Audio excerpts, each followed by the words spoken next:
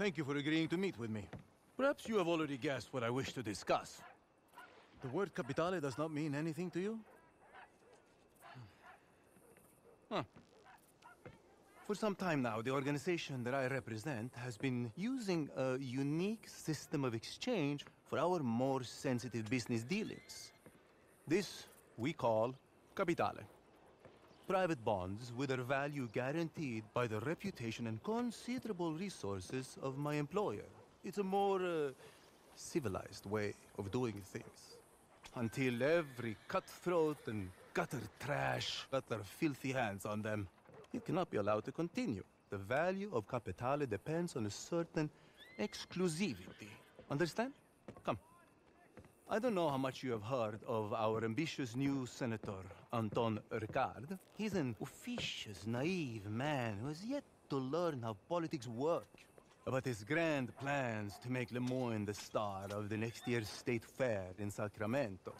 He has also been making life very difficult for us. Come on. Excuse me for a moment. Oh, forgive me, Signor. I thought we'd be meeting alone. Who is this? He was just arrested by one of my men in the old quarter. I thought you might be interested to see what they found in his possession. How did you come by this? You stole it, yes? No, no. Please, Senor Martelli. Do not speak my name, porco! I found it. I swear to you, I did. On your knees. I did. I found it. I did. On your knees! I swear to you. No, please. Where did you steal it? I promise you that I didn't steal. I will ask you only one more time. Where did you steal it? From some of the Cornwall's boys. Leviticus Cornwall.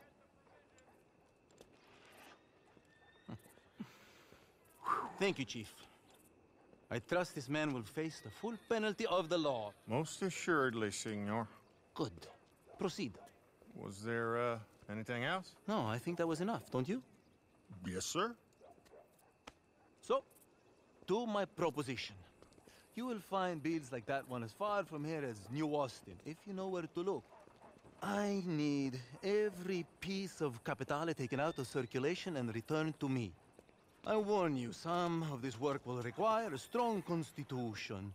In return, I will reward you with a unique business opportunity involving our friend, Senator Ricard. But that is for later. I wish to see the quality of your work before I reveal my hand. I'm sure you understand. Now, it is best we do not meet again. All further communication will be through my intermediaries. Some of them are friends of yours already. I believe Mr. Foreman, Mr. Langton.